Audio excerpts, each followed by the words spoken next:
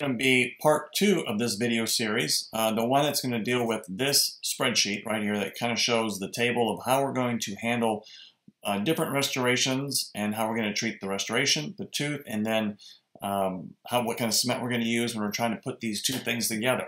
So right now we're going to be talking about what we do to prepare the tooth. So it's this stuff over here in green. We'll be talking about these things right here, and that'll be the end of this video. So let's skip down to that part of the slideshow, and here we are, treating the tooth. There's a few basic things to know first about treating a tooth, especially if we're going to be bonding something to it. There's 3 components needed whenever we're going to be bonding, whether it even be a filling or putting in a resin bait or resin cement to put in a crown, a veneer, something like that. There is 3 components needed in order to make this bond occur. You need to have etch, you need to have primer, and you need to have adhesive. And over the years, they've come up with different formulations on how to do this. They used to have etch be one step, then the primer, and then the adhesive. It always is going to go in that order, by the way. And then they decided to combine the primer and the adhesive together and lift the etch as a separate step. Then they put the etch and the primer together, and it had the adhesive be a separate step. And then they put all 3 into one bottle. Let's kind of go over what those things mean.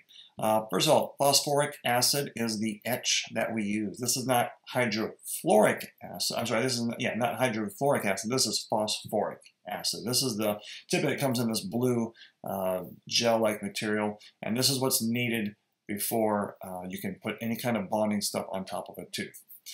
Let's see here. Okay, most of the time we're going to use this. It's going to be this blue material, although they do make a red liquid material, and this is the stuff that we use on teeth. What does that really do to the teeth? We've seen teeth before it gets etched, and it looks perfectly smooth, especially the enamel. But after we etch it and rinse it and dry it, it looks kind of like a glass or like a glazed look. I'm sorry, not a glazed look, but like a sandy kind of look. It just looks etched, and it looks like it's somehow roughened. And so microscopically, this is what's going on.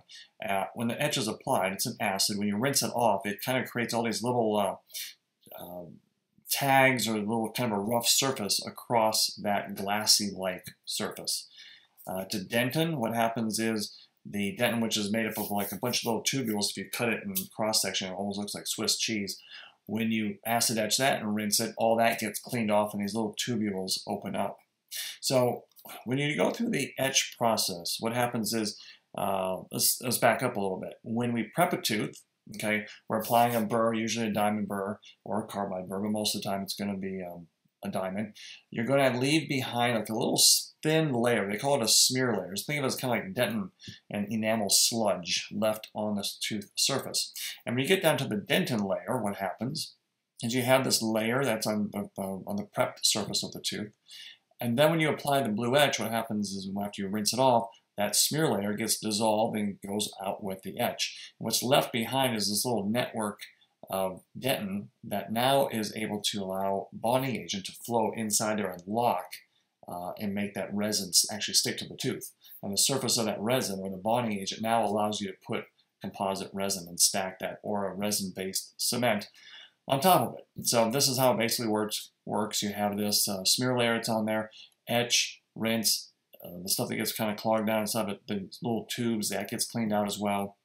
And then now you get this webby kind of layer to the dentin. And then when you apply your adhesive, the bonding agent, it kind of works its way into that web and goes down inside of the actual tubules itself. We do a step before, however, before we put our bonding agent on, we're actually going to use a desensitizer. And there's a few of them out there. There's Gluma, there's this Microprime G. Basically what it is, it's a way of going in and it basically kind of calms the tooth down. You're going to think of it that way. It kind of blocks some of those tubules. It still will allow the bonding agent to get inside where it needs to go, but it removes that those little tubes have got fluid. And with there's fluid, if you can stop the movement of fluid, you don't have sensitivity. When fluid moves around inside those tubules, that's when patients experience sensitivity.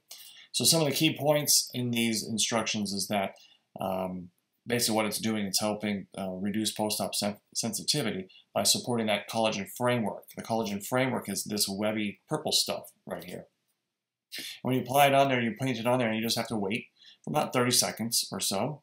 and then you're going to dry it off, not completely dry it off, just get it dry enough.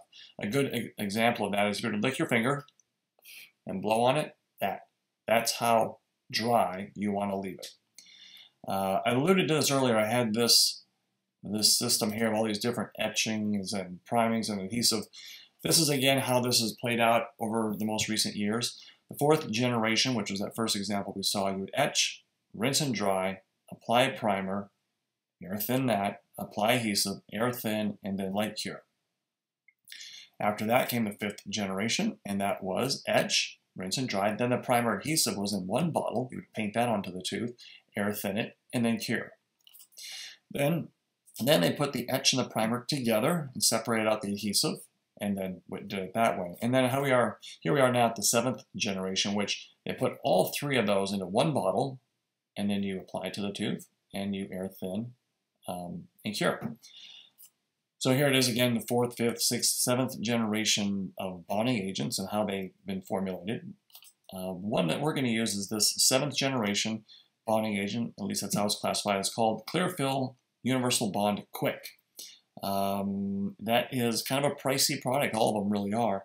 If 1 milliliter is 20 drops, and this is a 5 milliliter bottle, and it's 100 drops, that's $153 a bottle. That means it's about $1.53 a drop. So you want to use just the most minimum amount needed. You don't want to have any waste left over. So you don't fill up the entire little well with this stuff. You just put 1 drop in there, and that's enough to usually get you by for a couple of teeth, actually. It definitely would be enough for just 1 tooth.